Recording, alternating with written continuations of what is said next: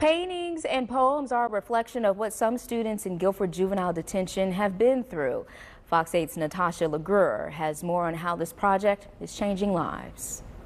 An art exhibition is on display at Guilford County's old courthouse. The artist? Incarcerated students from the Guilford Juvenile Detention Center. It does pull at your heartstrings, and it brought tears to most of the people's eyes that were in the room.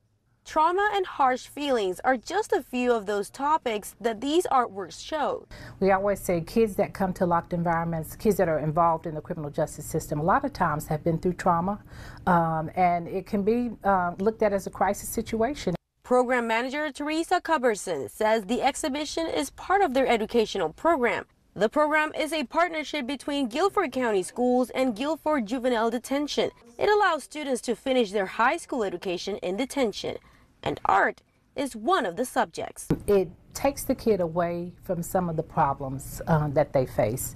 One of these paintings is featured on the front page of this year's Guilford County's budget book. And while the artwork can reach a large audience, it can also reach those people who are trying to build the right path for these kids. I always tell kids, even though your body's locked up, your mind is still free. And so don't let that stop you, in here. Let's deal with what your feelings are, but then let's start working on goals and some plans for the future.